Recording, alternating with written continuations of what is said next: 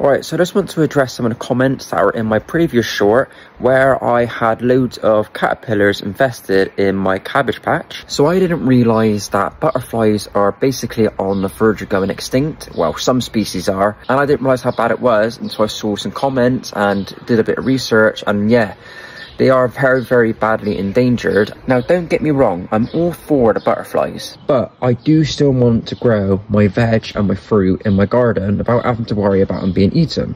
So I've been thinking of ways in which I can actually try and help get some butterflies in our area to try and help them not go extinct.